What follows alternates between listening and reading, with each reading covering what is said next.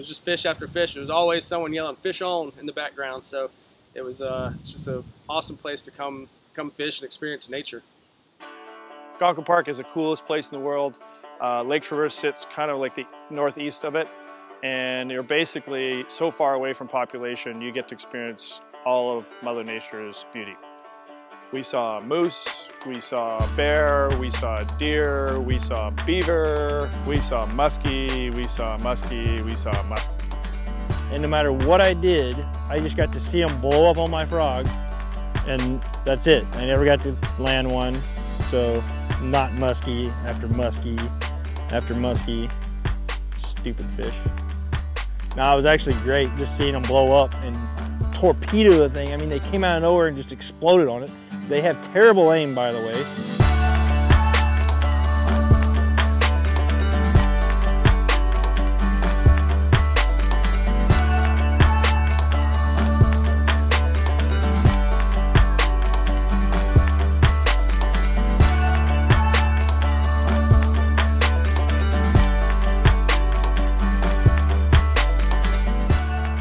The Lake Travers trip was not only for muskie, it was an overnight. We did 2 nights at a campground and we didn't see a soul the whole time, and we're knee-deep in nature.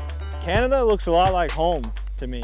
Lots of open space, except for way more water and a lot more fish. Fish just everywhere.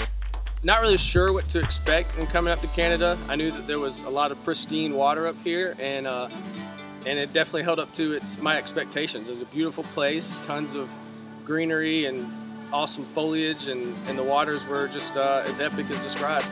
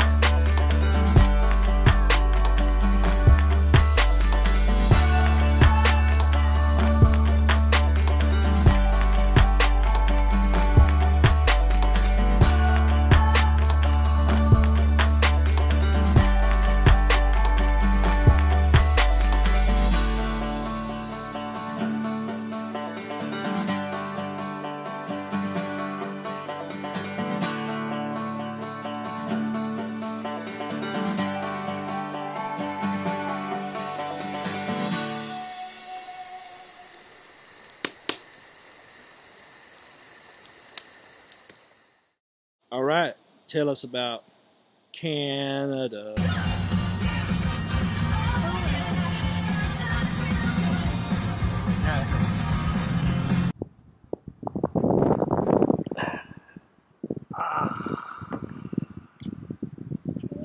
The trip has